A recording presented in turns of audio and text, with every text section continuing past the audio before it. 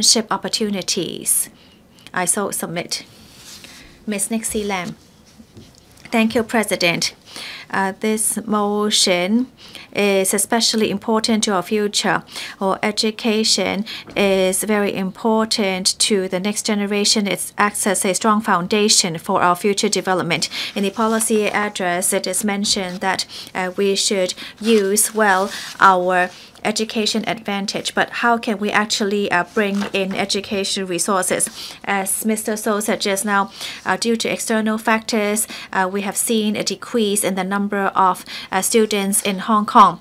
And many have suggested that we should consider opening up quota for non-local students.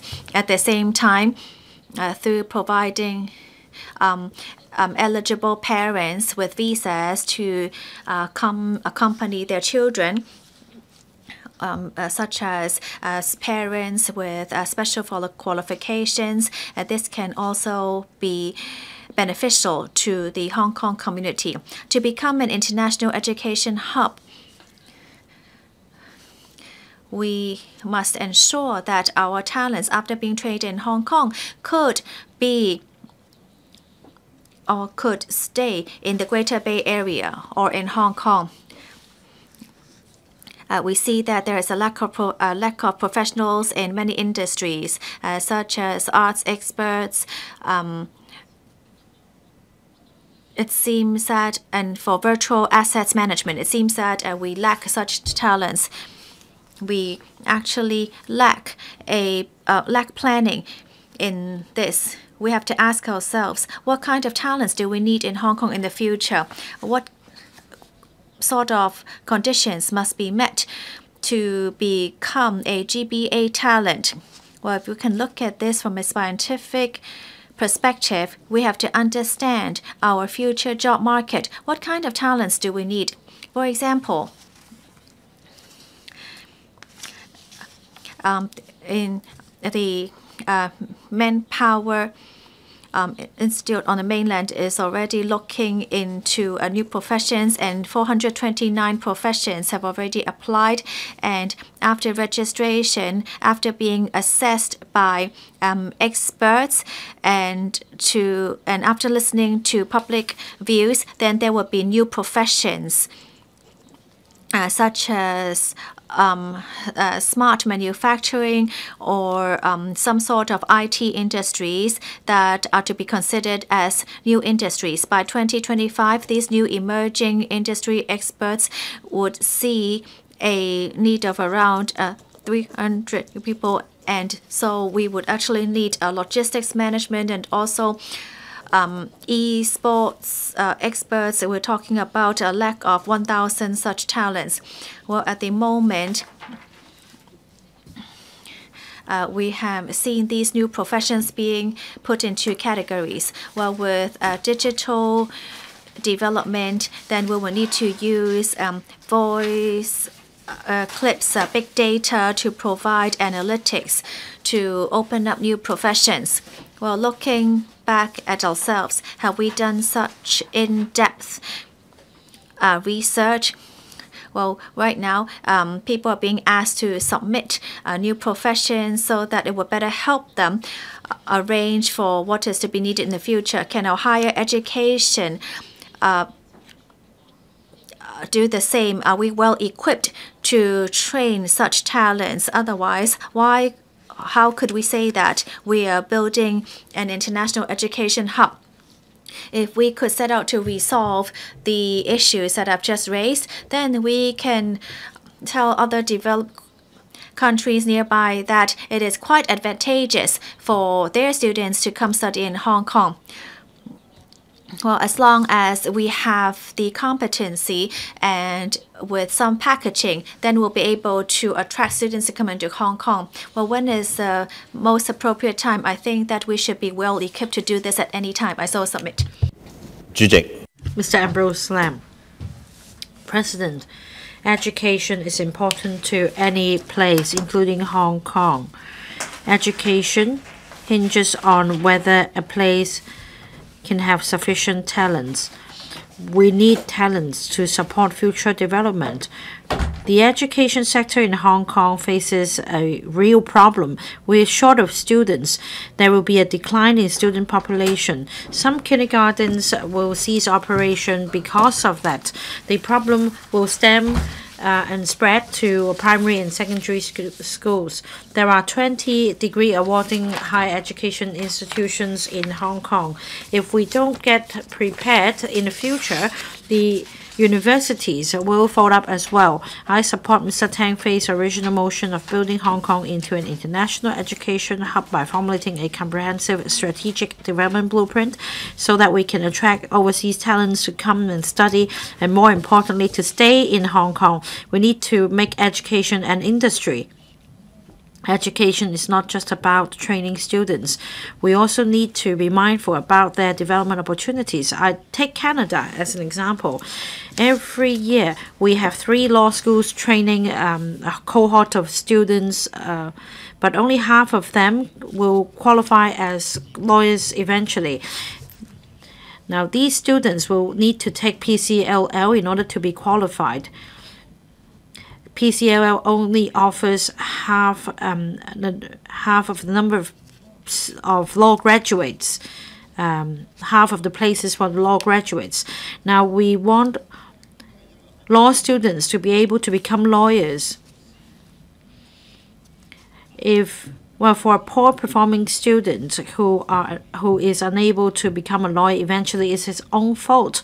But we know that at least half of the law graduates won't be able to be qualified, and that's a systemic problem. In December 2022, I made this proposal in the council that there should be a reform of the PCLL exam. The Secretary for Justice gave an undertaking, and so far the government is silent of the matter. We adopt the common law system in around the world for the aviation, maritime sector. The common law prevails. So with social development, advancement of technology, undergraduates of law schools are only skimming the surface.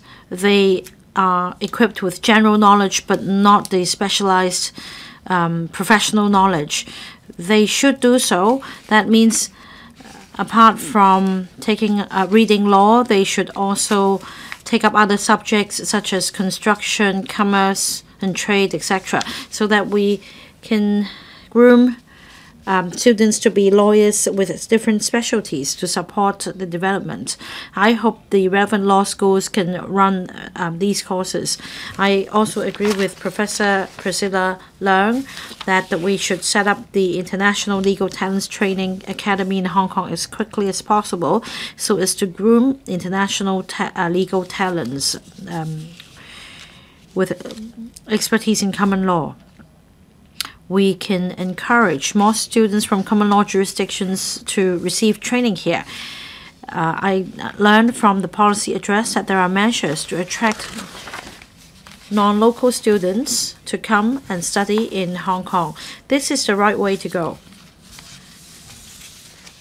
For non-local students, they fund their own education. They also drive other economic activities as they stay and study here. I support the motion and the amendments. Mr. Lam Chun Sing. Thank you, President. I thank Mr. Tang Fei for moving this motion. Technology is constantly evolving.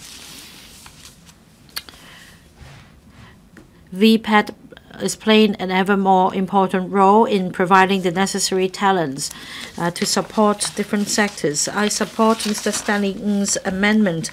We need to raise the status of VPAT so that we can build Hong Kong into an international VPAT hub. Now take UK as an example. In 2015, UK rolled out a degree awarding apprenticeship scheme. Upon completion of the scheme, an apprentice would be awarded with a degree. The scheme covers different disciplines such as construction, healthcare.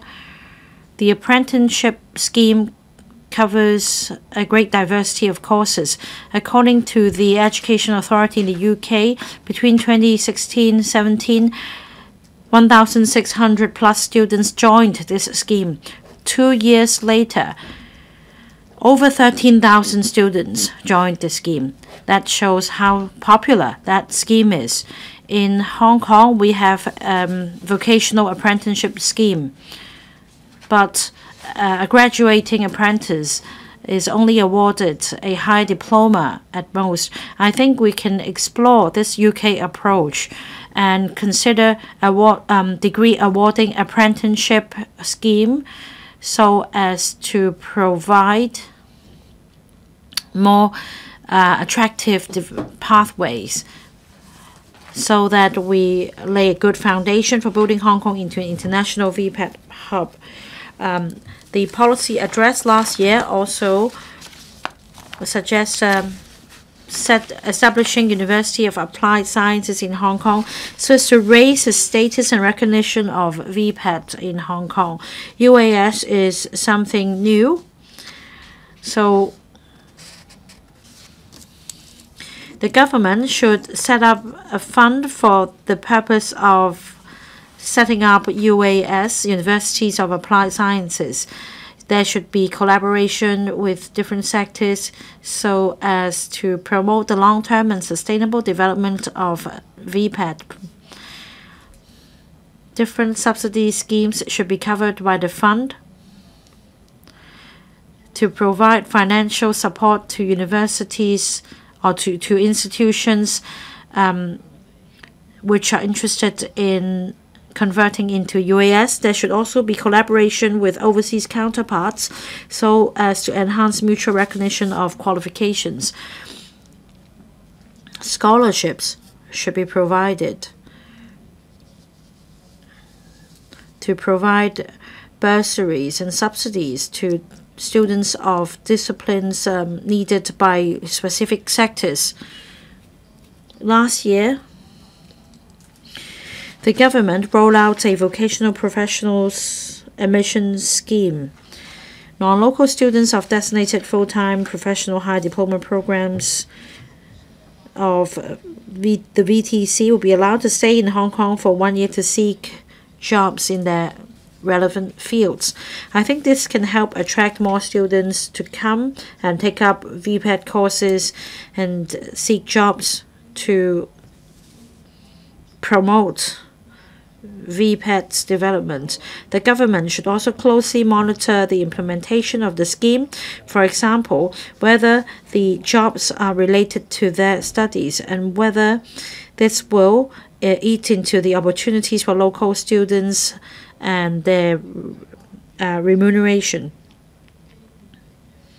After all, the objective of the scheme is to attract non-local students to take vocational courses in Hong Kong so as to raise the status of VPAT in Hong Kong and in the world. It is not for the purpose of deterring local students from taking VPAT courses. I so submit. Mr. Shanghai Long. Thank you, President. I speak in support of Mr. Tang Fei's motion and the amendments moved by 5 members. In order to build Hong Kong into an international education hub, we should be mindful about 3 things. First, we should give play to our traditional advantages. Second, we should strike a balance between academic pursuits and research and development. Third, we should extensively groom talents. I think the government should make investments in these 3 areas. Now we should consolidate our advantage and leverage on our advantages. I think we enjoy 2 advantages. First, we are a cultural melting pot where the East meets the West. We have the international vision. All along, we enjoy good reputation. Our soft power is widely recognized. Our universities have good R&D capabilities. We have 5 universities in the World Top 100, and this is proof. Somebody told me that after 1997, will universities in Hong Kong continue to adopt English as the MOI, medium of instruction? It's been 30 years since 1997. We continue to adopt English as the medium of instruction in universities. This is what it means to be an international city. We should continue to leverage on our advantages and continue to be an international city. 70% of parents of incoming talents appreciate the nature of Hong Kong being a multicultural melting pot. We should also be accustomed to the new norm of industry and research collaboration. Now, in the past, it's more desk-bound research. Now we emphasize commercialization of research outcome. In order to enhance this collaboration and strike a balance, universities should adjust their policies and strategies. The government should also provide resources to support that. This is the new norm. Both inside and outside of school campuses, such as ChatGPT and other forms of technologies, they originate from the industries, not from universities. This may pose a challenge to the traditional mode of education, but I say that this is rather a repositioning. We need to have new thinking. The third point is that after all, we need to be able to attract talents from around the world. We need quality talents. We also need innovative and esteemed scholars from around the world. This is how we promote internationalization of universities, and it is crucial in building Hong Kong into an international education hub. We should tell good stories of Hong Kong. We should promote Hong Kong. For example, research students are mostly non-local students. For K-15 education, the talent admission schemes have brought in a lot of K-15 students, and more will be coming. Their families will also come and stay in Hong Kong. It is also important to not just to attract the students to come, but to keep them here. There should be a mutual recognition of sub-degree programs in Hong Kong with the mainland.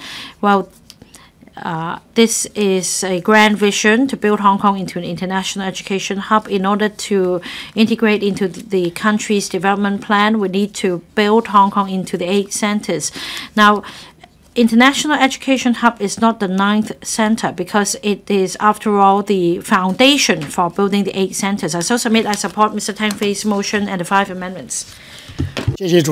Dr. Tan Yuheng. Thank you. I support Mr. Tang Fei's motion and all the amendments.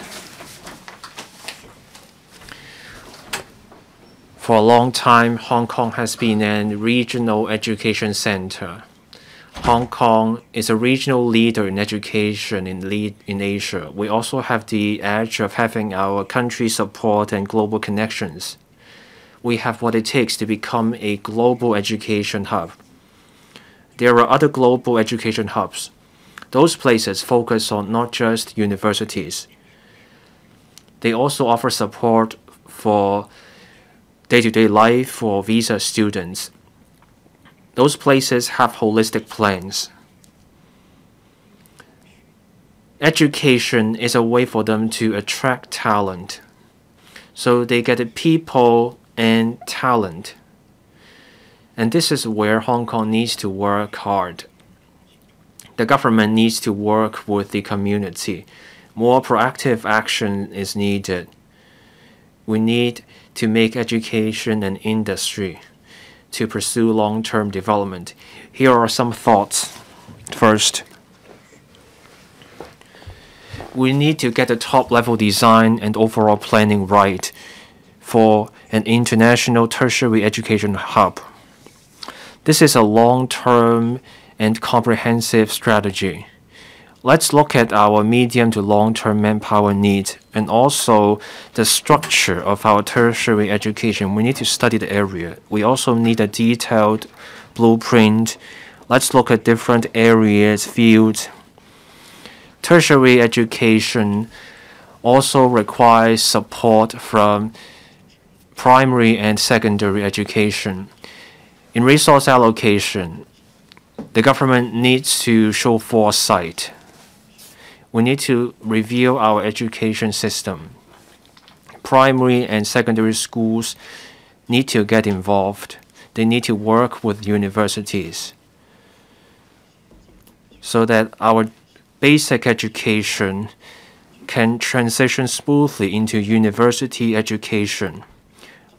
We need to get this foundation right before we can become a tertiary education hub. Another point, it has to do with raising our academic standards. To get visa students who come here, academic standards, programs, and the status of universities matter. We need to ensure teaching quality. We also need to raise the non-local student quota at all universities, not just the UGC-funded universities. Let's encourage universities to run more internationalized programs. Let's offer double degree programs, international partnerships, and other forms of collaboration for students. The government should consider giving more resources to universities to improve hostels and other facilities. Let's have more academic buildings and hostels. Public-private partnerships can also be considered to improve facilities and expand universities' capacity. We need to step up international recruitment of students so that we bring in students from different places. Recruitment is a critical part of the process. We need to establish a brand for our education. We need to bring the education sector together. The government needs to help universities recruit students from places like ASEAN, the Belt and Road countries. We need recruitment strategies and promotion. Let's have overseas recruitment events, international expos, and exchanges between sister institutions. Let's get more visa students to come here. Local universities should also learn from the popular destinations for overseas studies. We can work with agencies so that we can have a global network in our recruitment drive. Thank you, President. I support the motion and the amendments. Ms. Chen Yutming. Thank you, President. I support Mr. Tang Fei's motion on actively building Hong Kong into an international education hub by formulating a comprehensive strategic development blueprint for Hong Kong's education. I also support the amendments. As the motion argues, our country is trying to open up its education so that it becomes a key education center. The policy address this year proposes a timely measure, and this is to turn Hong Kong into an international tertiary education center. One measure is to raise the non-local student quota to 40%. We need to attract more non-local students to Hong Kong. The northern metropolis will cover tertiary education. There will be a university town. The motion proposes a comprehensive development blueprint. We can learn from other places on this front. We need to leverage our edge as an internationalized city. This can help raise our profile and also help develop China's brand as an education center. We can also turn tertiary education into an industry. This can help address our over-reliance on a few industries. This can bring economic benefits. Let's look at the UK. In 2020, higher education generated more than £40 billion for the UK economy. Most of that money came from international students. In Australia, they saw 25.5 billion Australian dollars in returns from visa students. Global economy is struggling. Here in Hong Kong, we see more than $100 billion in deficit. The deficit looks like to stay. We need to generate new revenue. Developing into an international tertiary hub will be one way to help our economy. This is in line with the government's goal of raising more revenue. Turning Hong Kong into an education hub is also in line with our talent attraction strategy. Under the 14th Five-Year Plan, Hong Kong should develop into 8 centers. We have an aging population. There is structural shrinkage in our workforce. Becoming an international education hub can help ensure the supply of human resources. We can nurture more talent, people who love Hong Kong. Now, for the Northern Metropolis, there will be a university town. Last week, I moved a motion on the Northern Metropolis. Some amendments touched on the university town. They would like the university town to support the INT in the area. Now, we can learn from overseas experience. Let's give a site to universities. The policy addressed last year proposes measures on hostels to meet students' needs. We need to help visa students navigate life in the city. Let's look at the mainland. They have their own university towns. They achieve a cluster effect. More businesses set up a presence there and offer better support for the students there. This can lower the cost of living and other forms of cost. For that, I will keep paying attention to this kind of model to see if it works for the Northern Metropolis. I will also be watching which model works best. I thank you. I so submit. Mr. Chen Puleng. Thank you, President. In the Chief Executive's policy address last year, it is said that Hong Kong is to be developed into a post-secondary education hub to attract more talents to come to Hong Kong. The Times Higher Education Rankings says that 5 of Hong Kong's top universities are in that. 4 of them are in top 10, and the Hong Kong U is still the first. Hong Kong has top quality research talent in science and technology, and many non-local students have come to study in Hong Kong. In order to develop Hong Kong into a post-secondary education hub, it is important to have the right teaching expertise. In the 2024-25 academic year, the non-local student quota has doubled from 20% to 40%. In future, there should be more non-local students studying in Hong Kong. But when we look at recent figures, mainland students account for 70% of the number of students, and there is a 5% increase in the past 4 years. And the other students from other regions account for 25%, and there is no significant increase in recent years. I think there should be a better balance or ratio in the nationalities of students and teachers. But in recent years, there are less students and teachers from the US and Europe. We have set up the Belt and Road Scholarship to attract more students from Belt and Road countries to study in Hong Kong. And the number of places has increased by 50% to 400. It is believed that more Belt and Road country students will come to Hong Kong to study. While trying to attract those from the mainland and Belt and Road countries, we should, with the help of ETOs elsewhere, to attract students from the US and Europe through talks and exhibitions. We should be the bridge between China and the rest of the world. In fact, Hong Kong has the geographical and institutional advantage that helps its positioning as a post-secondary education hub. Many universities have relevant global subjects, but Hong Kong should maintain a brand.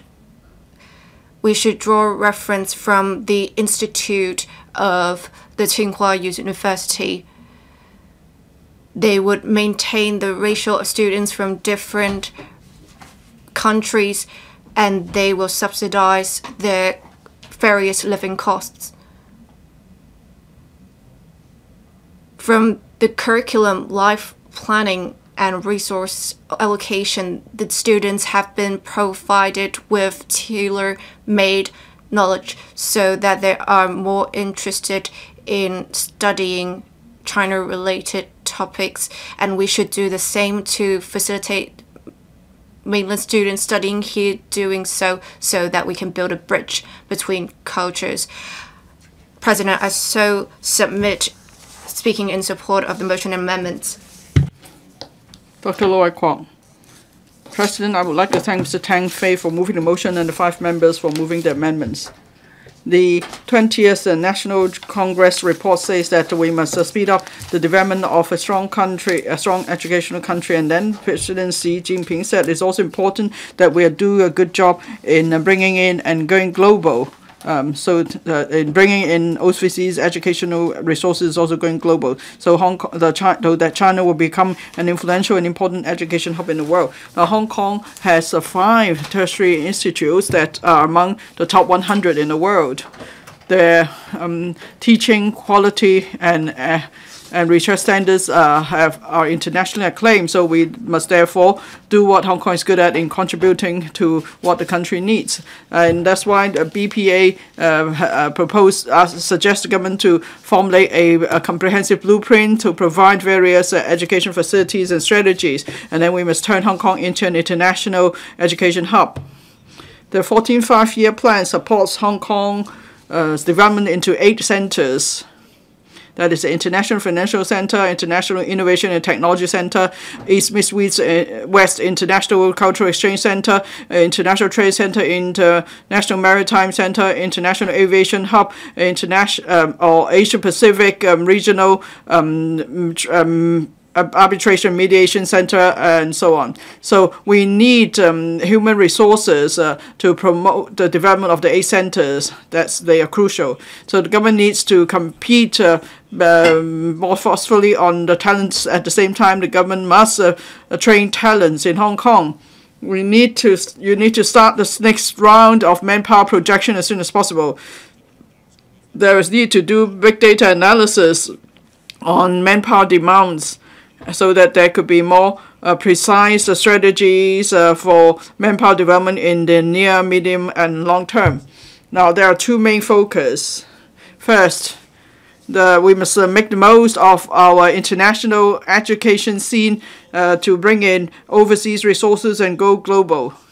In the 2023 policy address, the Chief Executive announced that in the 2024-25 school year, academic year, The subsidy for non-local students will be increased by 40% for tertiary institutes. There will be an additional $1 billion for injection into a fund to bring more talents to Hong Kong for study and for conducting research. And then 100 top students will be given subsidy to study overseas.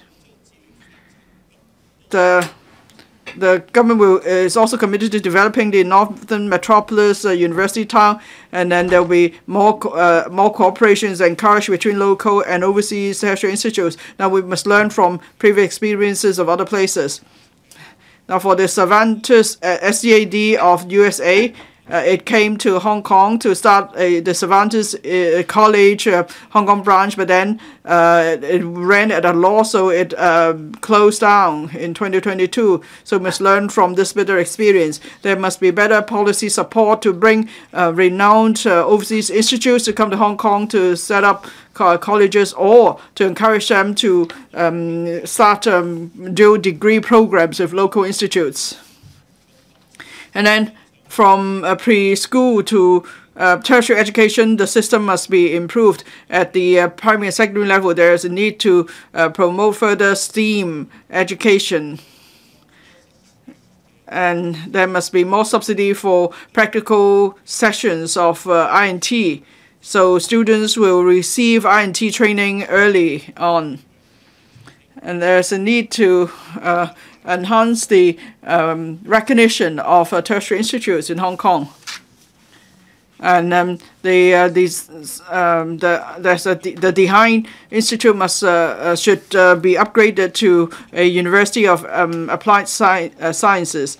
And then there must also be better bridging over with local tertiary courses. I'm glad to see that the Chief Executive has announced that for primary and secondary schools, the government will be further promoting STEAM education. There will be primary school subjects on science. The government will also promote the establishment of universities of applied sciences. The government must also promote mutual recognition of UAS certificates. So please stop, Mr. Tony Chair. Thank you, President. For primary and secondary education and schools, and for some tertiary institutes, some may have strong views on their governance. But then in terms of academic and research standards, the schools and institutes have a good reputation. And local universities, they have a number of overseas students. But then compared to other universities in Europe and North America, it seems that local universities are not doing as much in industrialization. Actually, they could be more proactive on three fronts. Now, some things that the SL government is giving adequate subsidy to local universities. So the university need not compete for talents outside of Hong Kong. But then we are seeing a drop in the student population, and there are also more overseas study choices. So local universities need to change their mindset, thinking that there is no shortage of students. Now, it's not just about helping the universities. More importantly, we need to help Hong Kong and the country to bring in talents from different parts of the world. Now, after some of the students finish their studies, they may then go on to contribute to the development of the country and Hong Kong. Maybe at the end they choose to leave. They won't stay and work here in Hong Kong, but from their first-hand learning experience and living experience here, they will know exactly what the SAR is like. They also will learn about the development of our country. They will learn about our culture and values. And also friendships would have been built with local students. So that's the best way actually to tell good stories of Hong Kong and China. Now, in Europe and America, local governments may support universities to attract overseas students. This is to bring in talents as well as some forex revenue. At the same time, is to help young people overseas learn about the country's culture and values. It's a kind of education diplomacy. So local universities need to do more in this respect. And in terms of policies or systems such as immigration and work arrangement, the government needs to give support as well, so that we can bring in students from overseas and in turn we'll get talents.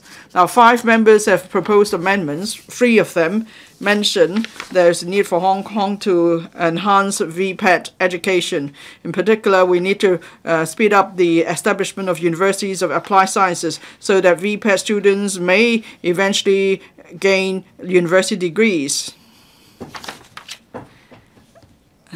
And so there's a need to gain recognition of the VPET qualifications, and we need to also strengthen craftsmanship training for local students. That's something I've always been advocating. Now, we are short of manpower not only at the high end involving financial talents or other high-end talents. We also have a shortage of frontline workers and craftsmen.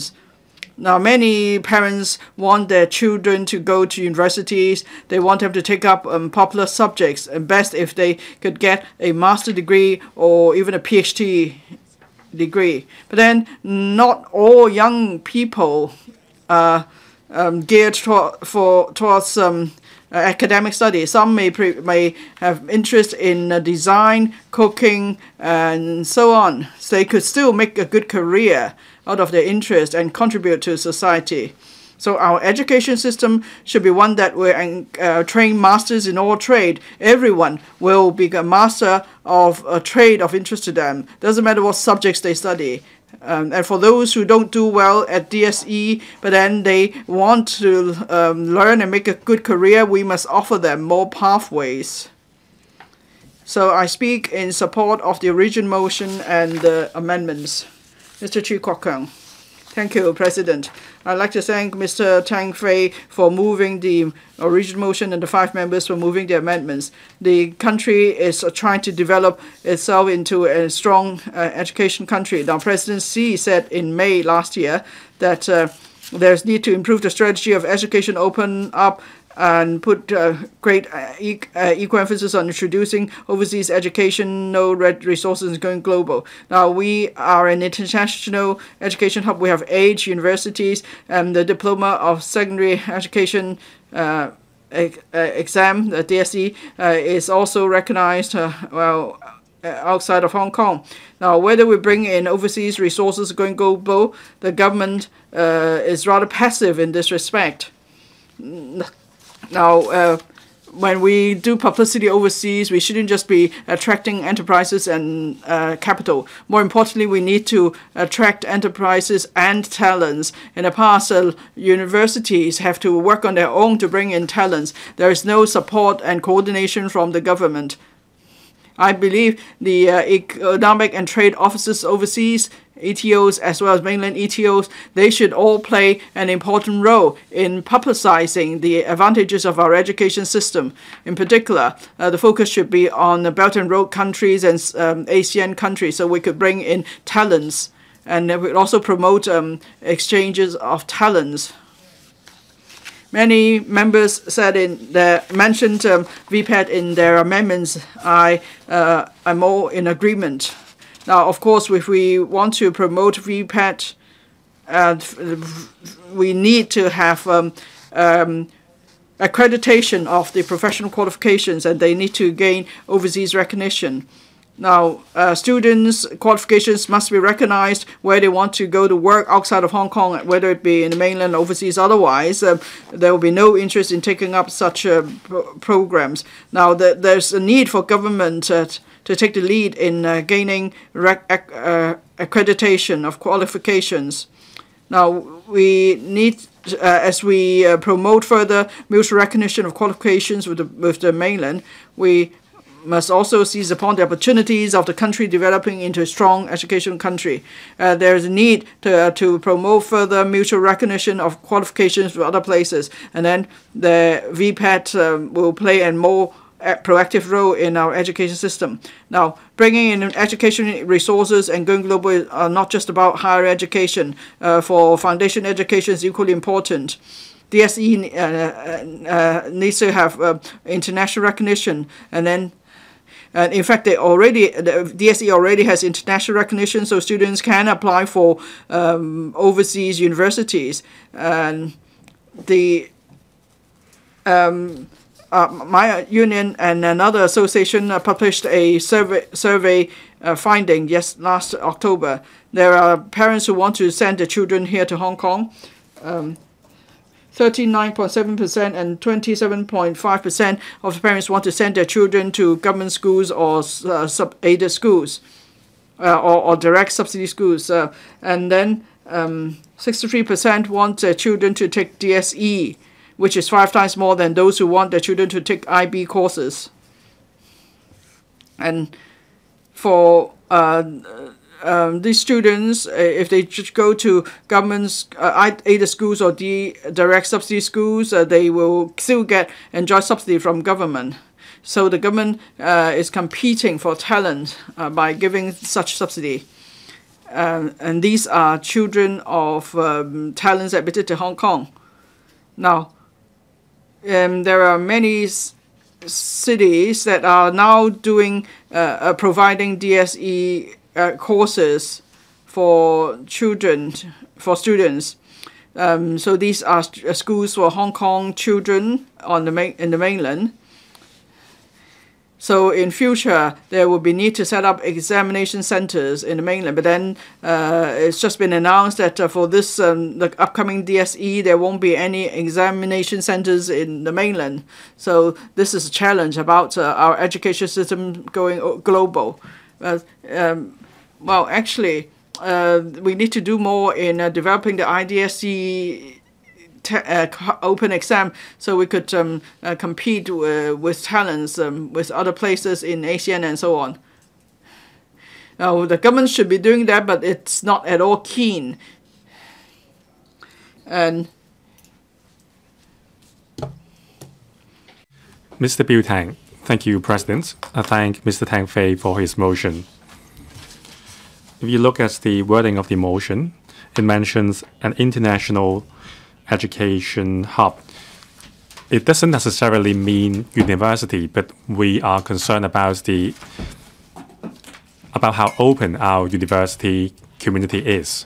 We have to attract students from the Western countries, Asian countries, Middle East countries to come.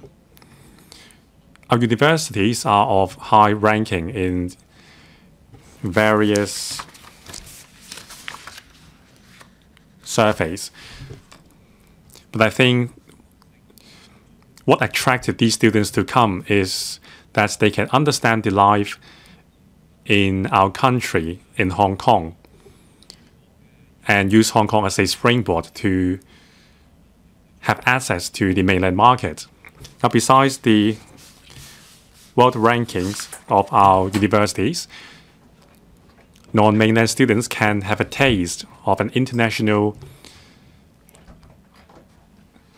educational environment in Hong Kong. So how we can combine the strengths and extractions on these fronts? We have to ensure that there is a healthy mix of local, non-local, and mainland students. Guidelines should be set for various universities, or at least different disciplines, on what a healthy mix of students is. Or maybe there should be 30% of local students, 30% non-local students, and 30% mainland students to make sure that universities are really a melting pot of talents. Second, we have a lot of prominent scholars and entrepreneurs telling us that in Hong Kong, we have a lot of marvelous researchers, but there is a lack of application scenarios. Why can't we learn from Singapore? It is a small country with a small population and a lack of application scenarios. That's why they conduct tests for their products, for the research products in the mainland and other places.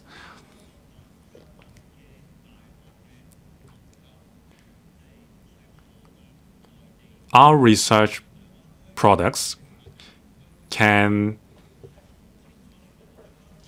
be tested out in the industrial zones in the mainland. There can be collaboration. Cooperation agreements can be signed with other mainland cities. This will encourage a group of prominent scholars and researchers to stay in Hong Kong, because otherwise they would all move to the mainland because there are more application scenarios. There should be organic interplay between the industries and the academia. 3, we have to have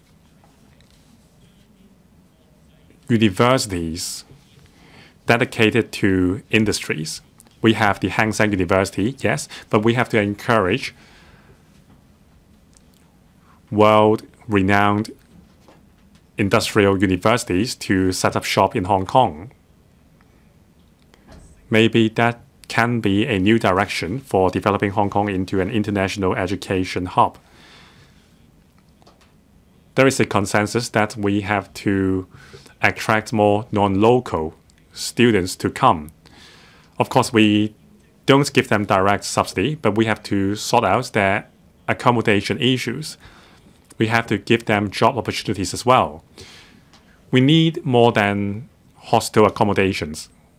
There should be larger communities welcoming these students. These communities can be set up in Tseung Kwan O and Tung Chung. Last but not least, let me share my takeaway from my experience as a KWOK council member. We will have a new president. I told reporters that we want to maintain a good tradition, that the president should be a Chinese prominent scholar with top-notch research ability who can lead the KWOK to scale new heights in the international community. Now, I urge any prominent scholars who would like to contribute to the development of KWOK to consider this position. Dr. Johnny Ng, President, I speak in support of the motion and the amendments. President Xi mentioned on various platforms the importance of education. When education thrives, the country can thrive. On the 1st of July important speech, President Xi said that we have to tap our advantage and leverage on our good educational foundation and make ourselves a regional education hub, attracting mainland and overseas students to study in Hong Kong and provide job opportunities for them to stay in Hong Kong so that they can contribute to the enrichment of our talent pool. Our VPAS education is highly internationalized and diversified. We are the only city with 5 top 8 world ranking universities in the world. Now we can enrich the horizon of students. We can also export our education services and help our education sector to upgrade. Now we have the aging population and the shortage of labor. By attracting more non-local students to Hong Kong, we can alleviate these problems. These are my suggestions.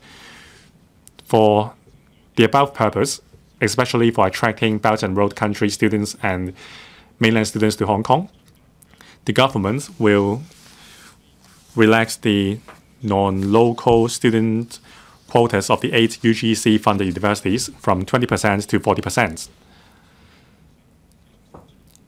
The number of non-local students will be doubled from 3,000 to 6,000 for each university. Now, starting in the same year, the government will increase the quota places for Belt and Road scholarship by 100%, and I think the government can even increase the quota more. Now, by providing students with an international community, we can enhance the prospects of non-local students in Hong Kong. Now, non-local graduates can stay for a maximum of 24 months to seek job. Now, the immigration arrangements for non-local graduates has been well received since its implementation. We should extend the duration of stay for non-local graduates and give them more support. For example, job matching to help them find a job in Hong Kong, or even give them accommodation subsidies. We should also provide support for non-local students to come to study in Hong Kong in terms of visa facilitation. We should extend the scheme to higher diploma programs as well. I support the idea of building the Northern Metropolis into a university town. This can tie in with our bid to build an international education hub in Hong Kong. We should provide a collaboration platform for the research community as well as international players so that there can be synergy between the academia and the industry. Through the development of the Northern Metropolis University Town, we can encourage collaboration between research institutes and the industry. By creating a cluster of research institutes and industries, we can attract more multinational corporations to set up a branch in Hong Kong.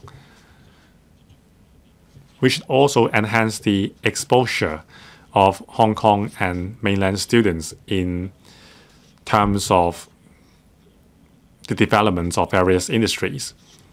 By developing Hong Kong into an international education hub, we can enhance Hong Kong's attractiveness for non-local graduates. We can also establish a brand of education in Hong Kong. This will also enrich the government's coffer and boost our economy. This is good for our economic development impetus and will help us contribute to the nation's growth. Thank you. Ms. Dari Lee. President, I thank Mr. Tang Fei for moving this motion. I fully support Hong Kong's development into an international education hub. The reasons for supporting the motion have been covered by many members. We have to work with the country in building China into a leading country in education. By developing Hong Kong into an international education hub, we can have a bigger play in telling good stories of the nation and Hong Kong. Third, this will help us break away from the previous mindset where students would choose European countries and the US as places for study. So why not Hong Kong? We do enjoy a number of strengths. We have a lot of quality post-secondary education institutions. This is no small feat for a small city like us. We lack talents in our age center positioning, and we face an aging population. We need more talents from outside Hong Kong to bolster our labor force. In the new policy address, the chief executive has announced a series of policies to build Hong Kong into an international education hub. When an official announced developing Hong Kong into an international education hub, that is Mr. Donald Tsang, there was a lot of controversy. A parent told me, if we import so many non-local students, the local students will face a lot of competition in the future. Now, this is a good policy, but we have to prevent a discord in society because of this policy. First, we cannot let parents and students think that non-local students are taking away resources from local students. I know the government has emphasized this many times, but that's not what the parents think. Now, the 40% of students, non-local students, can enroll in UGC-funded universities. For the remaining 60%, they have to pursue education elsewhere, overseas or enroll in higher diploma courses or sub-degree courses. Simultaneously, when we attract non-local students to come, we have to enhance the support for local students so that with our support, local students can enroll in degree programs and VPAT degree programs to contribute to the development of Hong Kong.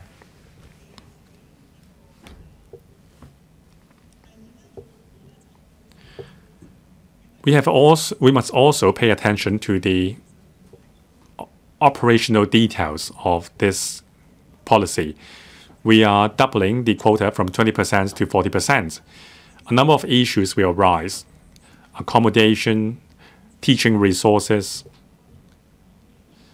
and the teaching arrangement. The Education Bureau and the universities themselves have to pay attention to the reality.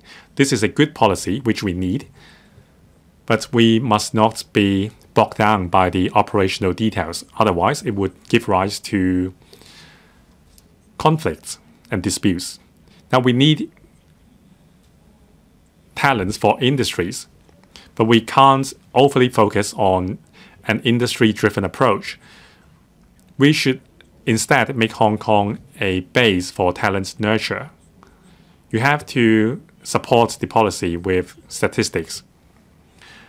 You have to prove to us that the group of non-local graduates would stay in Hong Kong, would remain in Hong Kong after graduation, or at least have a bigger percentage of these non-local graduates to stay in Hong Kong. The reality is not many of them do stay in Hong Kong. So you have to work harder and make sure that they will stay and contribute to our development. If you can convince people with statistics, there will be wider support for your policy. And people will appreciate the importance of non-local graduates' contribution to Hong Kong. So please be careful. Thank you. Please stop your speech. Next, Mr. Chen Hongfeng. Thank you, President. In last year's university rankings, 5 of Hong Kong's universities become top 8. I would like to thank Mr. Tang Fei for moving this motion so that we can talk about how to develop Hong Kong into a post-secondary education hub. Now, with the comprehensive strategic development blueprint, we would need to make sure we have resources as well as talents. We also need to make sure our R&D outcomes can go global, and thus it will become a proof of the Hong Kong education brand. From the figures of the Ministry of Education, in the past 40 years, 8 million people of China have studied overseas. They mainly went to the UK, Canada, Australia, and so on, the Five Eyes countries. But due to violence incidents, the number of students studying overseas has decreased. I think this is a good opportunity for us. Hong Kong should leverage on its advantages to attract more research postgraduates so that we have a bigger talent pool. We should also try to attract top-notch academics to come research in Hong Kong. I think we have a great opportunity right now.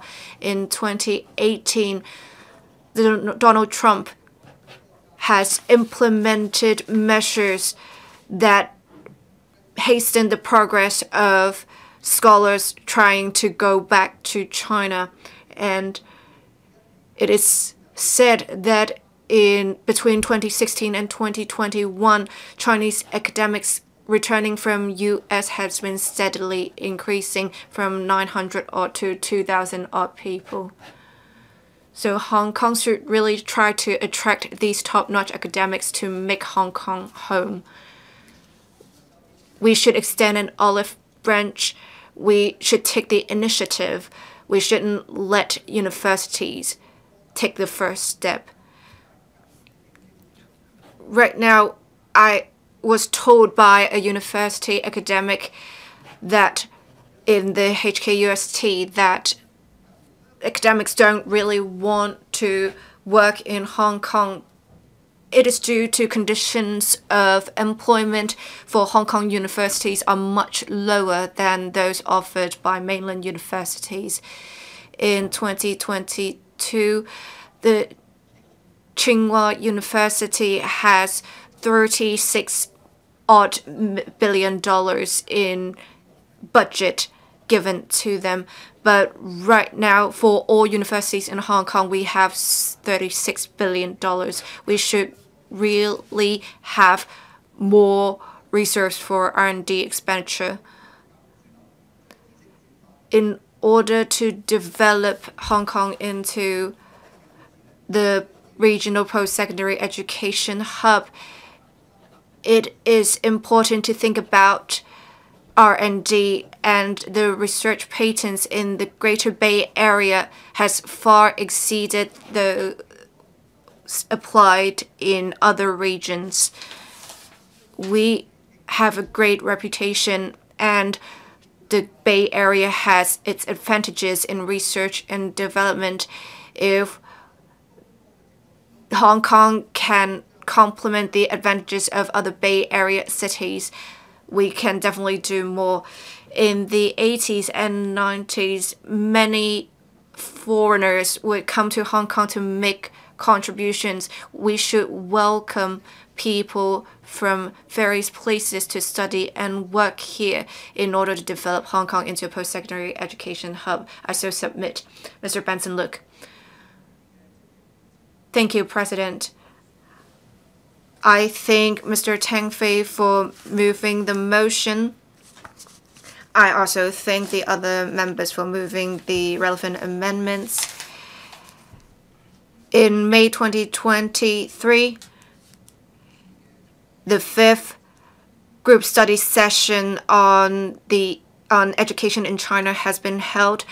General Secretary Xi said that we should introduce overseas education resources and go global and put to good use world-class educational resources and innovative vectors to make China an influential and important education hub in the world, promote the brand of study in China, and make sure the country's education is more influential and have a greater say in the world.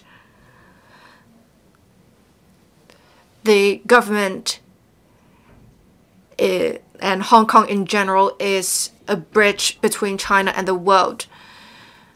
In the 2023 policy address, it was said that Hong Kong should be developed into a post-secondary education hub. There is the increase of non-local student quota and the increase in scholarship places to attract more talents and non-local students to study in Hong Kong. In order to become a regional post-secondary education hub, I have 3 suggestions to make. Regarding institutional collaboration and recruitment of students, the government is not playing a key role at the moment. With the attraction of foreign students, the university would be taking a key role in the promotion and recruitment. I suggest promoting institutional collaboration, and we can perhaps arrange joint tours made by university representatives overseas to recruit students so that we can recruit more students in more regions to achieve our target. We should also focus on attracting students from Belt and Road countries. We can perhaps set up booths in exhibitions for mainland universities. We can also implement credit recognition arrangements or transfer arrangements with overseas universities to attract more overseas students to study in Hong Kong. Regarding the quality and scale of teaching of institutions, we really need to maintain teaching quality. From a UGC study in 2022 and 2023, the teacher-student ratio is approximately 1 to 12, and in other top overseas universities, it's usually 1 to 5 or 1 to 6. So we should maintain the ratio of teacher to students. We should also try to maintain stability in teaching quality. We should perhaps attract mainland scholars and talents to be tutors and lecturers in Hong Kong universities. Professor Lau Chi-Peng. Thank you, President. I support Mr. Tang Fei's motion and the amendments made by other members. In May and November of 2023, in the relevant group study sessions or other occasions, President Xi has made several points about education in China. We should promote the brand of study in China. We should make sure the country's education is more influential and has a greater say in the world. In the past decade or so, the economy has opened up and we have really made great strides in research and development. The number of papers published of China ranks first in the world. Many advanced technologies of China are leading. They have created the foundation for the development of soft powers in China. We have an advantage in developing into a post-education hub. In the 2023 policy address, it says so specifically that we should make Hong Kong into an education hub as well as a talent cluster. In 24-25 academic year, the number of non-local student quota will double from 20% to 40%. The institutions can progressively attract more mainland and overseas students to study in Hong Kong.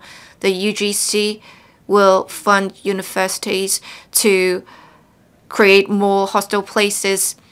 The target is that an additional 13,500 hostel places should be created to accommodate the additional non-local student intake.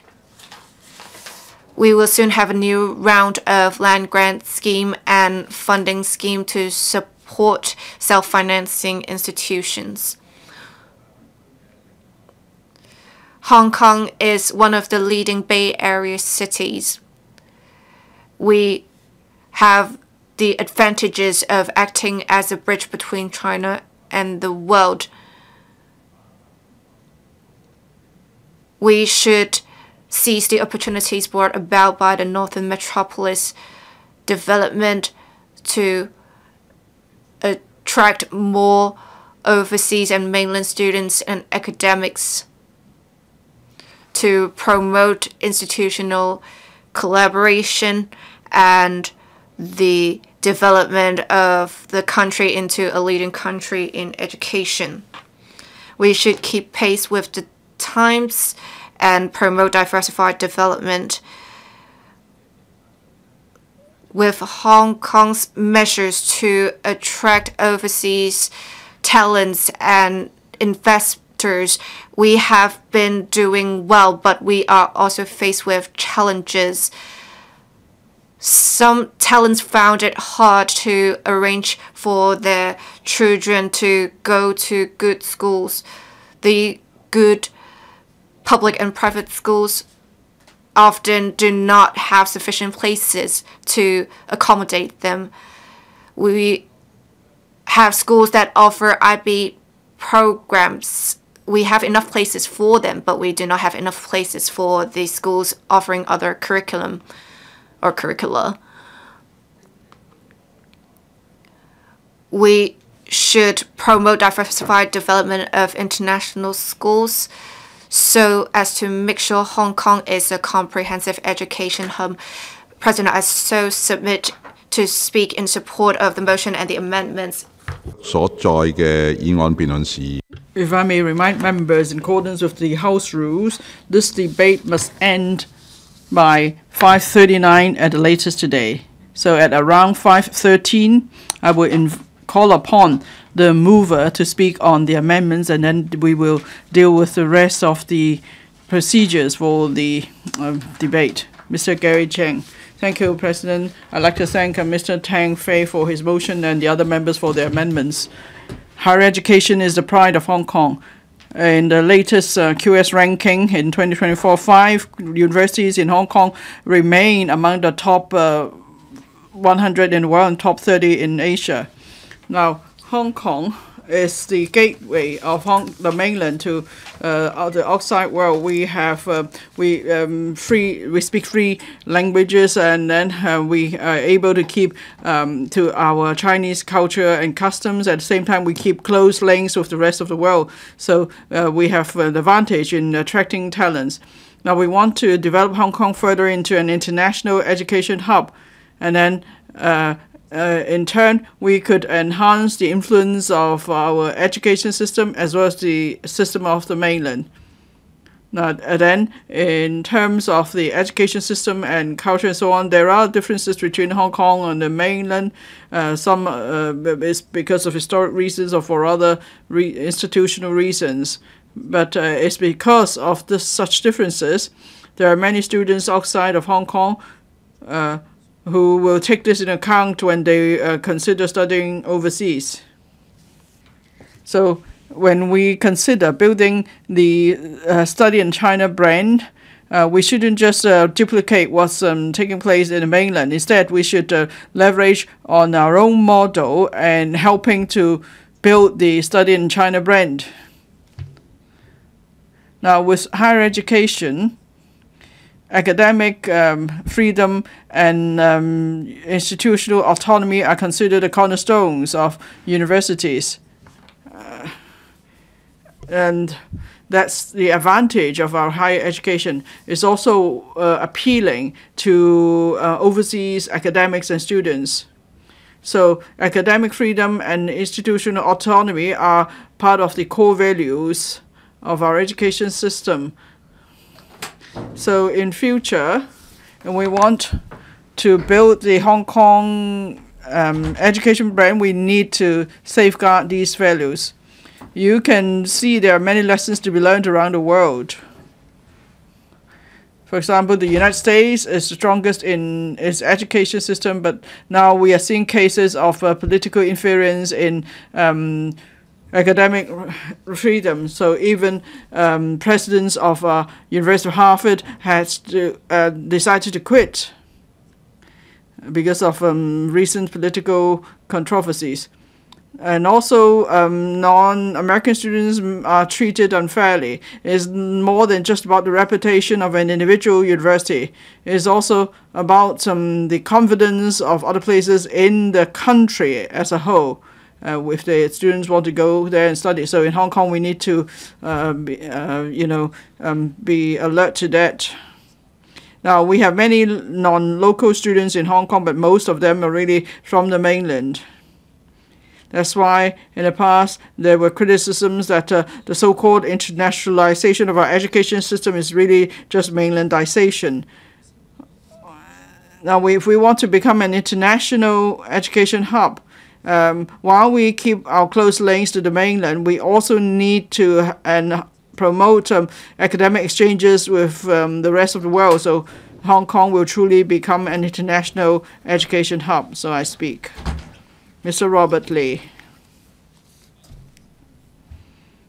Thank you, President. I speak in support of Mr. Tang Fei's motion and the amendments of the 5 members. We want to promote Hong Kong as an international education hub. We also want to build the Study in China brand. The IMF announced that for the purchasing power after discounting GDP and so on, in fact, in 2016, China already surpassed the United States. And in 2023, China surpassed the US by some 20%. And also, Chinese influence is growing in various aspects, such as national defense and so on. So we need to let students see the achievements of the country. We need to let students see the scale of the development going on in the mainland, and then people will be encouraged to go and study in the mainland. First, our focus should be on Belt and Road country students. Hong Kong is a place where East meets West, so that's our advantage. And so people could adapt better if they come here as they try to learn about Chinese culture. And then on Belt and Road countries, there are many investments and construction going on. If people choose to study in the mainland, and when they graduate, they can choose to stay on in China to work or go back to their own country. Still, they will serve as a good bridge to promote ties between the country and China. Now, there are many students who can benefit from various incentives to bring them here, such as the increase in hostel places and more subsidy and quota places and so on. But then for countries that are strong in attracting overseas students, such as the US, Australia, the UK, the incentives are relatively fewer. And for Belt and Road countries, if the students come to Hong Kong to study, one reason is because they want to learn more about China through Hong Kong. So that means they have to learn Chinese. Our Chinese education is really for students with Chinese as their mother tongue. So that's why there's the need to set up language centers in tertiary institutes. So there will be Chinese language courses for students with Chinese as a second language, and then eventually they may have a chance to go and develop a career in the mainland. And then also second point is there needs to be further collaboration between universities in Hong Kong and in Shenzhen. Now, some local universities set up campuses in the Greater Bay Area, and these higher institutes could design courses for overseas students. For example, in the 4-year bachelor degree program, 3 years courses done in Hong Kong, 1 year in the GBA. So these students can then learn more about the development opportunities in the mainland, and such courses will be more appealing to overseas students. Third point. Now, the universities have an impact on local communities, so there's need for better collaboration between universities and industries. And we could also seize about the opportunities of the GBA development, Belt and Road development and on, and there should be more attachment opportunities for university students. This is a way to attract and retain talents. For overseas students, their visas should allow them to work part-time. It will help them to pay their tuition fees. At the same time, they will better integrate into society that way. And then the government must also arrange for higher education institutes to do education fairs and symposiums in Belt and Road countries, so they could tell people about the advantages of studying in Hong Kong. The Trade Development Council, the ASEAN ETOs should also take the lead in working closely with universities to do overseas promotion. Now, this is now the best opportunity for Hong Kong to develop into an international education hub. Hong Kong must learn more about the needs of students from Asian and Belt and Road countries. If they come here to study what they need, so we need to learn about that. And then we could tell good stories about Hong Kong and China. I so speak in support of the motion. Mr. Perry Yeo. President, in Mr. Tang Fei's motion, he proposes that we need to make the most of our advantages to build Hong Kong into an international hub for post-secondary education and build the study in China brand. I am all for that because that will bring us economic benefits. It will also boost the soft power of the country in Hong Kong. At the same time, we could bring talents from all over the world to Hong Kong. Hong Kong could then become an important hub for training and attracting talents. Now, if Hong Kong wants to become an international education hub, we could consider,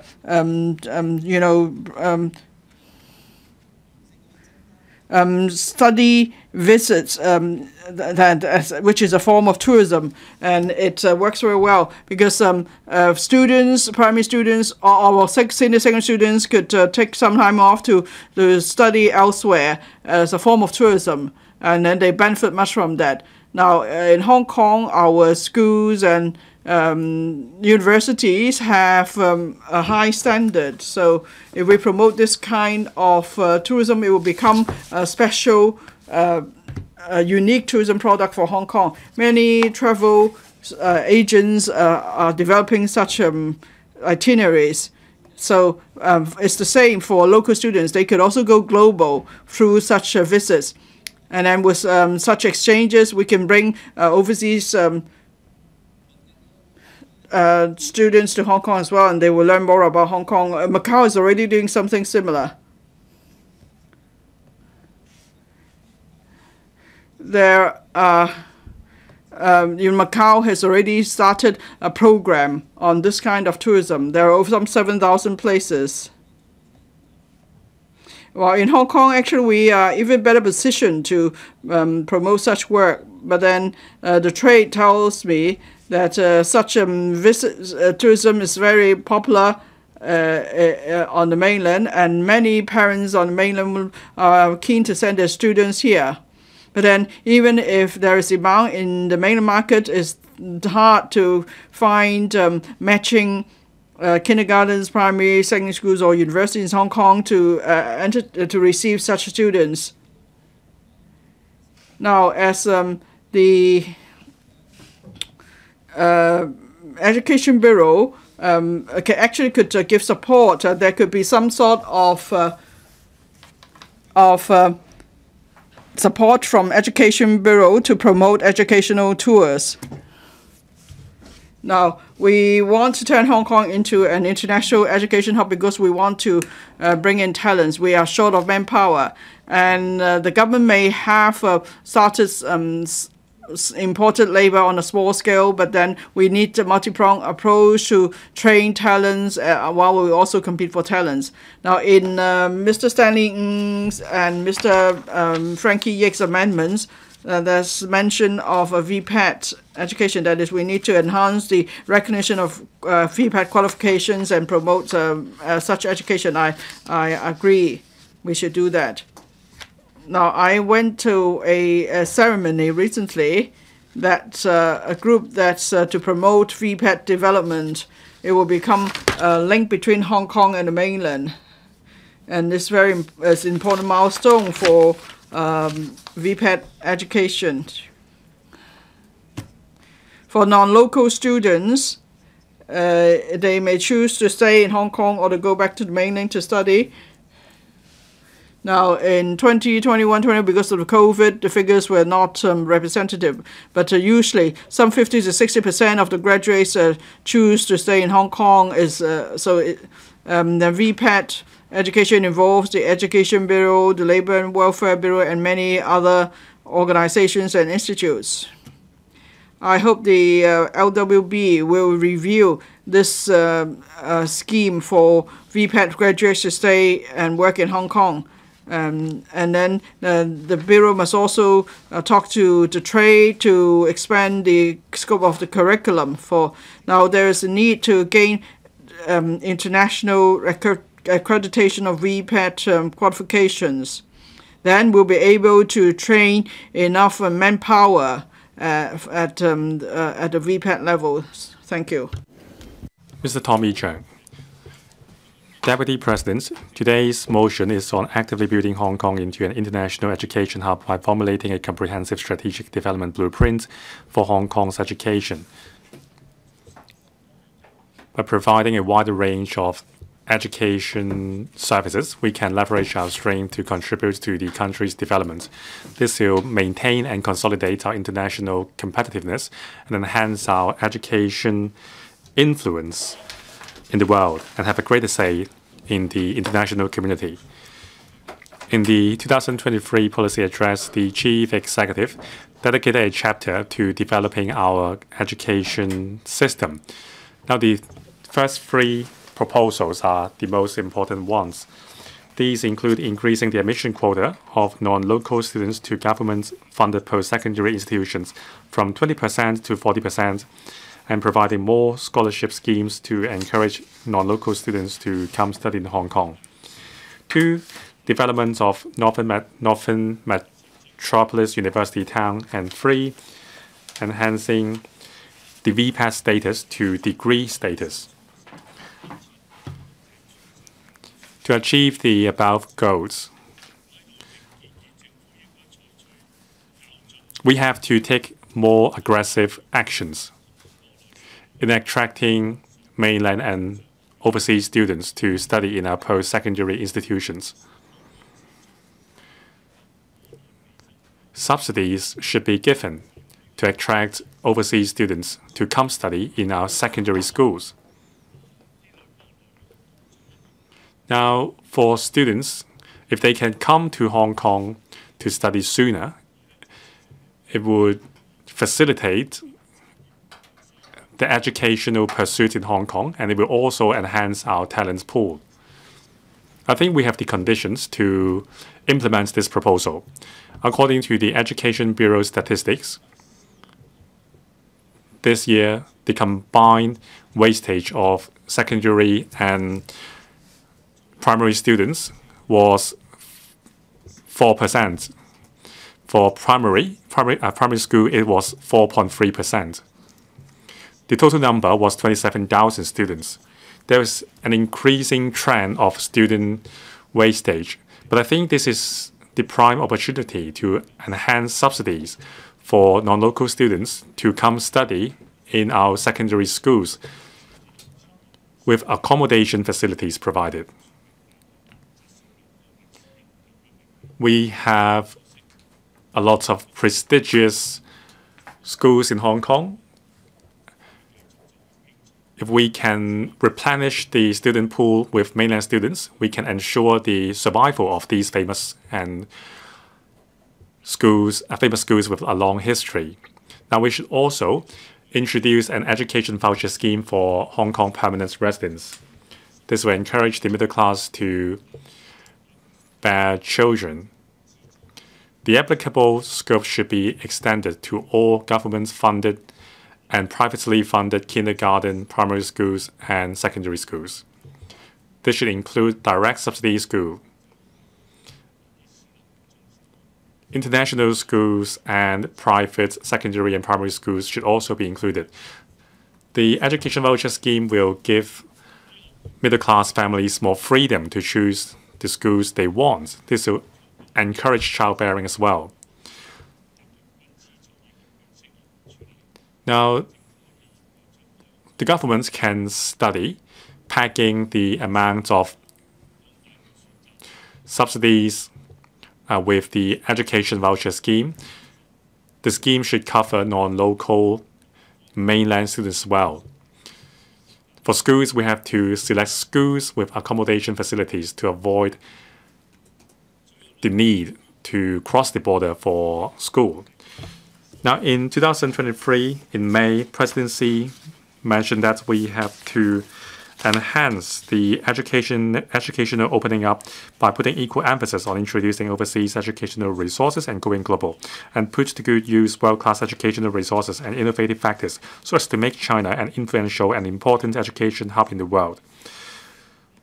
We have to participate in global education governance and vigorously promote the brand of study in China. Thank you.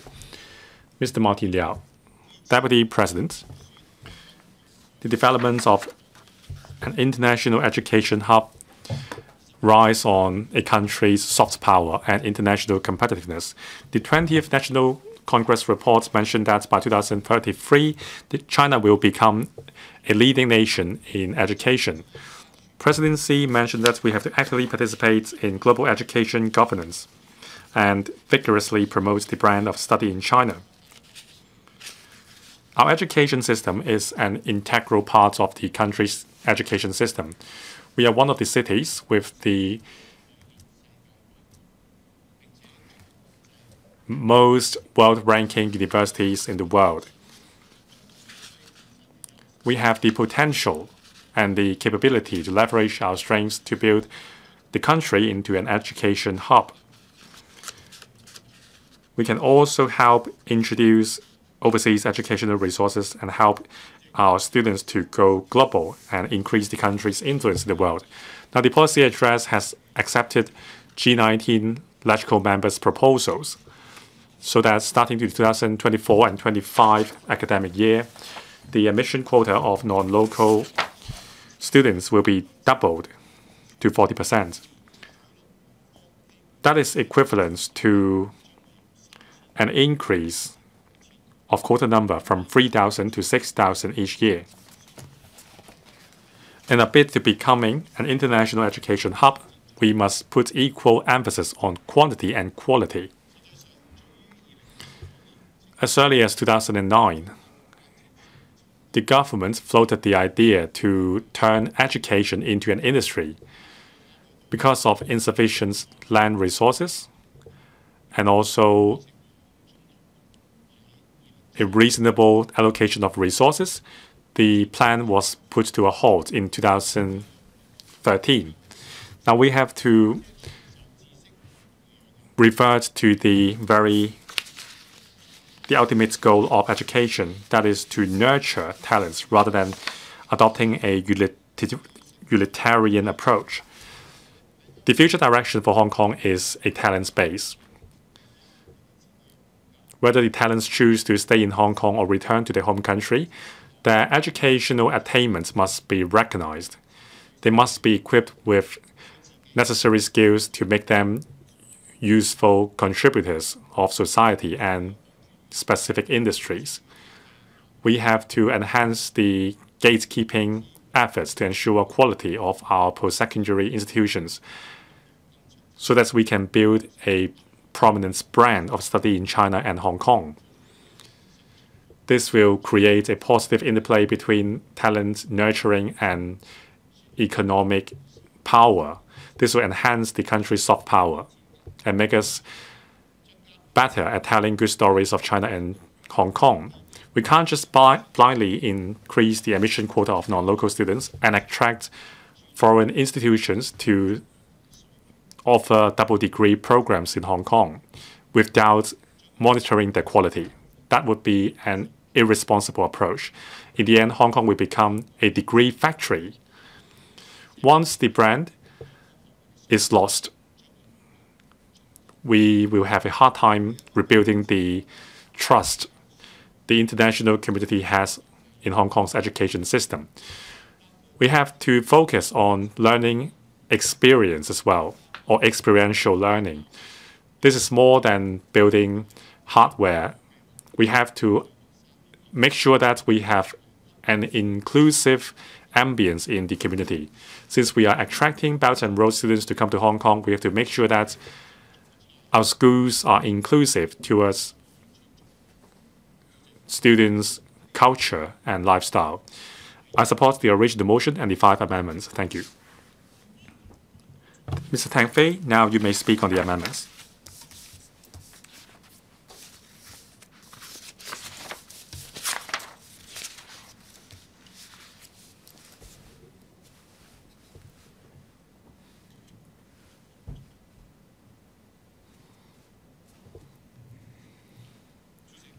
Deputy President, I thank Professor William Wong, Mr. Stanley LEUNG, Ms. Lillian KWOK, Mr. Frankie YICK, and Dr. Priscilla LEUNG for their amendments. They have enriched my original motion. I also thank all the members who have spoken on how we can achieve the building of an international education hub. Many members have mentioned the country's soft power in expanding our reach in education, and also craftsmanship and VPAT education. Mr. Stanley LEUNG also mentioned in the process of internationalizing our education system, we should also promote the rich Chinese culture to the world. Dr. Priscilla LEUNG mentioned promoting our rule of law education and our position as an international mediation center. This is similar to the establishment of the Integrity Academy. Now we are eager to promote Hong Kong and the country's culture to the world through our education system. Rule of law is a brand of Hong Kong. We have to impress the world with this. Now, members also mentioned VPAT and craftsmanship education. This is of equal importance. When we talk about internationalizing our education system, the focus is usually on post-secondary or secondary education. VPAT receives insufficient mentioning. VPAT is actually a more expeditious way to export our standards and the country's soft power. With our standards, we can train non-local talents to replenish our labor force and exert influence on the region and the world in terms of our standard. This will also shape the economies of the region and the world. As mentioned by the amenders, there must be a mutual accreditation mechanism between our VPAT system and that of other jurisdictions. There must be mutual accreditation for each industry. It is no small feat. The government must engage in a discussion with all the countries in Asia. Now, the countries has entered into an action plan in terms of peaceful co-development with our neighbors, that is, with a focus on VPAT. Now, there are 30 programs where our country and Asian member states will establish a mutual accreditation system. There will be aligned standards to ensure long-lasting collaboration in VPAT education. We should learn from this. Deputy President, I hope today's motion will serve to urge the government to expedite the development of our post-secondary and VPAT education system and build a study in China Hong Kong brand. Secretary for Education. Thank you, Deputy President.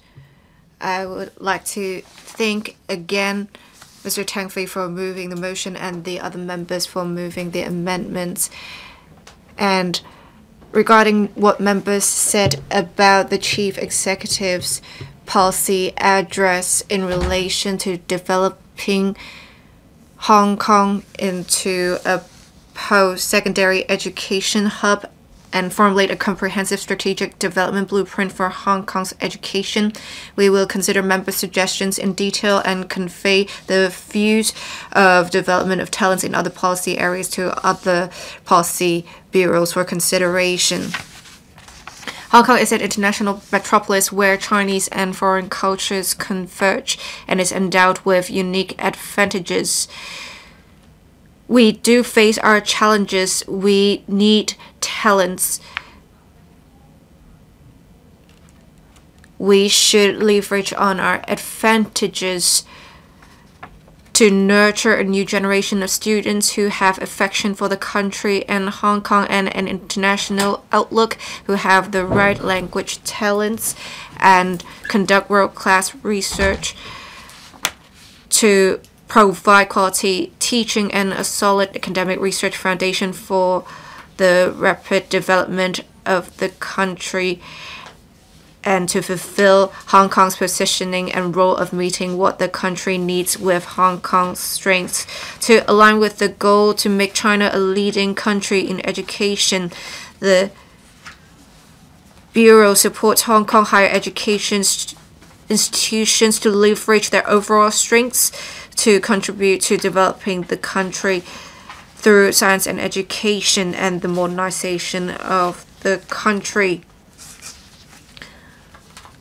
The government has done much in promoting, facilitating, and encouraging collaboration between Hong Kong and mainland institutions, especially in scientific research collaboration, student exchanges, and the nurturing of talents. Close liaison has been maintained. As at November 2022, there are a total of 2,320 ongoing academic research collaboration projects.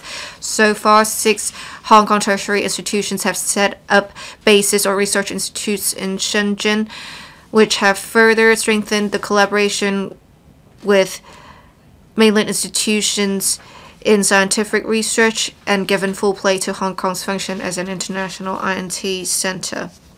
In addition, the Bureau has signed education cooperation agreements with a number of mainland provinces and municipalities to provide a cooperation framework for education exchanges, as well as support tertiary institutions in identifying opportunities for institution cooperation.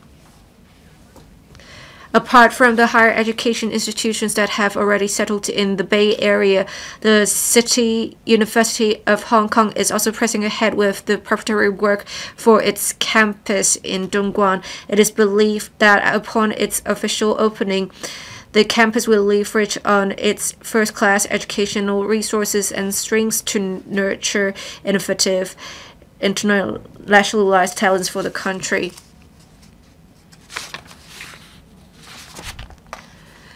We also support Hong Kong's institutions to capitalize on the characteristics and strengths of Hong Kong's higher education sector through the establishment of multilateral and cross-disciplinary collaborations and create favorable conditions for scientific research and development.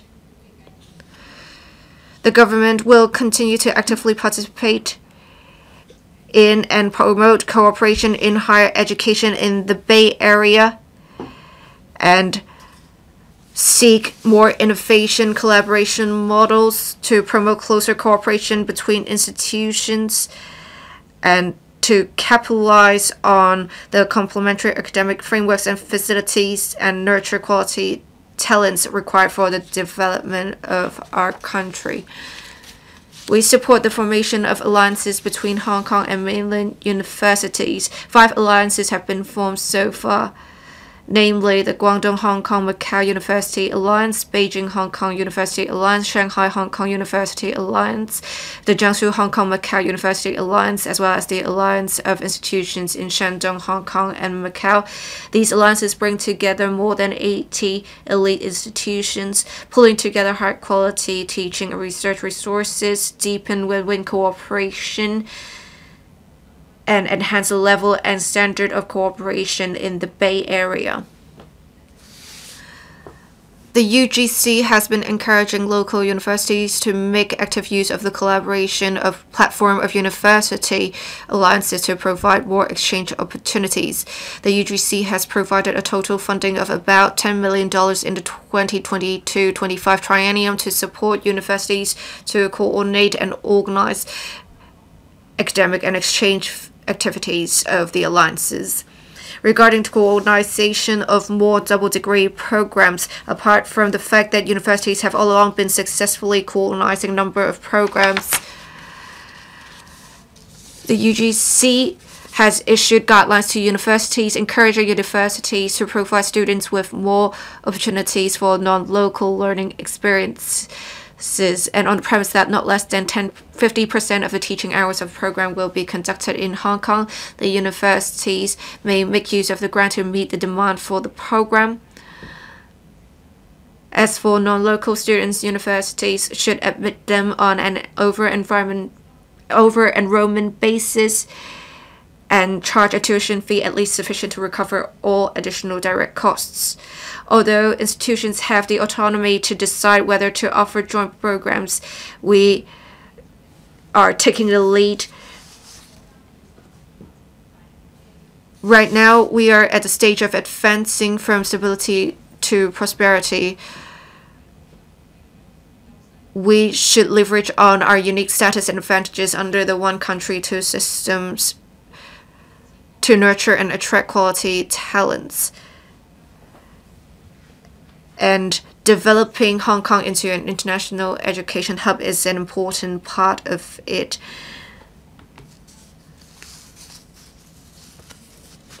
Starting from the 2024-25 academic year, we will expand the non-local student quota for the publicly funded post-secondary institutions. The quota will be doubled from 20% to 40%.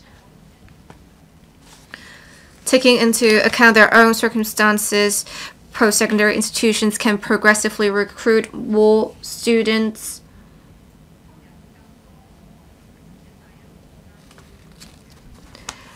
And mainland and Belt and Road countries students to study in Hong Kong so that institutions can expand their capacity and enhance the quality of education.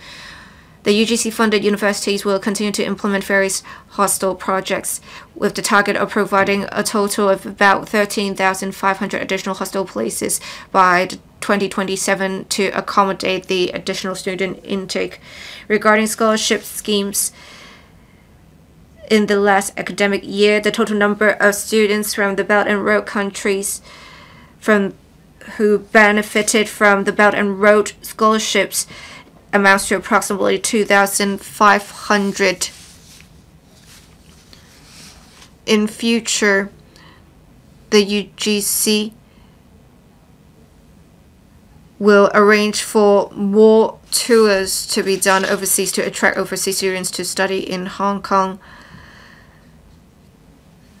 The government will also progressively increase the quota of the Hong Kong PhD fellowship scheme to attract more outstanding talents to study and conduct research in Hong Kong.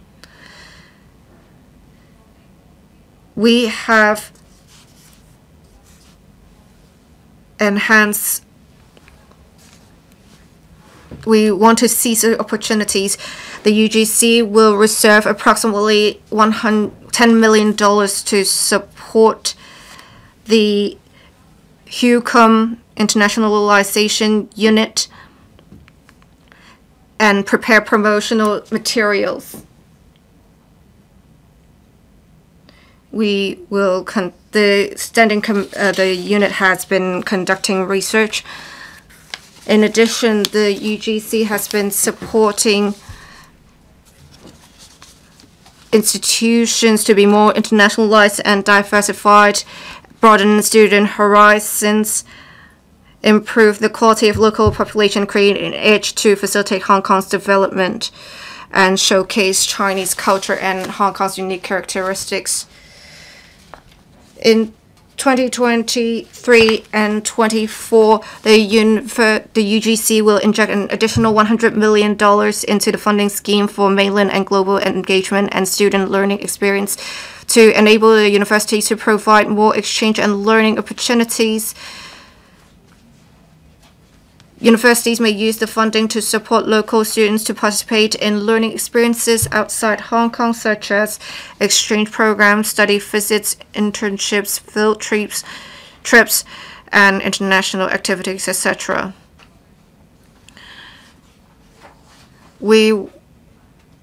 Institutions can make use of the funding to promote a diversified campus culture and facilitate exchanges between students of different backgrounds and cultures.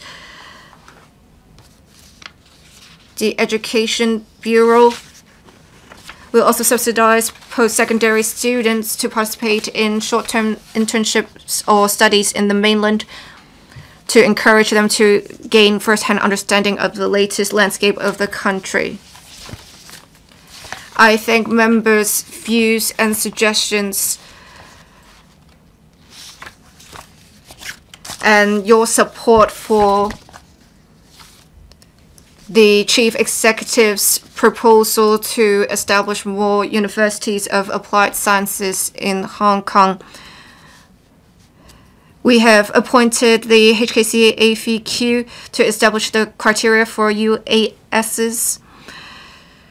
We will support self-financing post-secondary institutions to develop in that direction and make plans.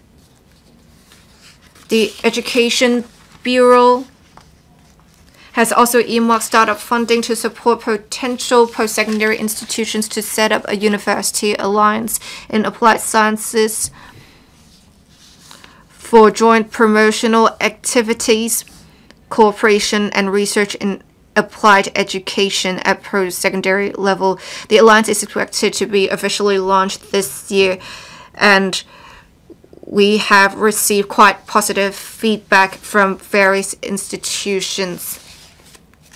The government is actively implementing a series of measures to improve the progression pathways for FEPAT, to encourage students to make their own different choices on further studies and employment. Starting from the 2023-24 academic year,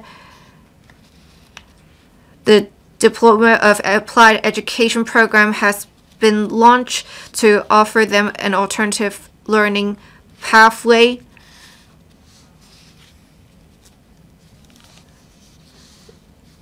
And the Bureau supports the Vocational Training Council VTC in launching a pilot project in 3 secondary schools, which involves integrating FEPAT elements into the HKDSE framework so that participating senior secondary students can take FEPAT programs concurrently and obtain both the HKDSE certificate and a FEPAT diploma issued by the VTC. We are pleased to note that these measures have received very positive responses since their introduction. To tie in with the country's policy to promote high-quality development of modern vocational education, the government has been actively responding to and cooperating with the mainland authorities in promoting mutual recognition in sub-degree level qualifications. In November 2023, the Bureau, together with the HKCA AFQ, VTC, and the Hong Kong Metropolitan University, conducted a study tour to Guangdong Province to learn more about the specific situation and latest development of vocational education in the mainland. With the support of the Bureau, the CAAVQ has also provided consultancy services to Guangdong Province to support the development of the qualifications framework for lifelong learning in Guangdong, which includes the establishment of a quality assurance mechanism, accreditation standards, and so on. We will continue with the relevant work. We will continue to adopt a multi-pronged approach to support the dual track of traditional academic education and FEPAT. Members have suggested that some subsidies should be given to promote FEPAT, and in fact, self-financing institutions play a key role in Hong Kong's education system as they are more flexible in the course offering. Self-financing institutions have in recent years recruited more mainland and overseas students to support their operations, and in the 2023 policy address, it has been announced that a new land grant scheme will be offered this year to support the development of self-financing institutions. The Bureau will also implement a series of support measures, including $1.26 billion subsidy scheme to support self-financing institutions to offer courses that are not so popular but are very expensive to offer. We have earmarked $311 million to promote the development. Education is critical to the development of country. Hong Kong has a shortage of talents. With a good basis in the Hong Kong educational system, we should leverage on this advantage to develop our education system. We should better integrate development through such integrate into the development of the country through such development of the education system. We should all work together and leverage on our advantages under the one country, two systems principle.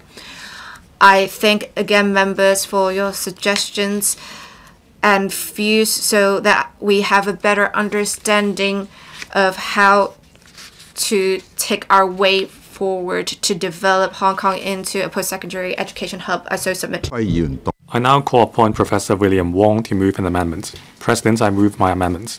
I propose the question to you that Professor William Wong's amendment be passed. Those in favour, please raise their hands. Those against, please raise their hands. I think the question is agreed by a majority of each of the two groups of members present. I declare the amendments passed. Mr. Stanley, as the preceding amendment has been passed, you may move your further amendment. President, I move my further amendment.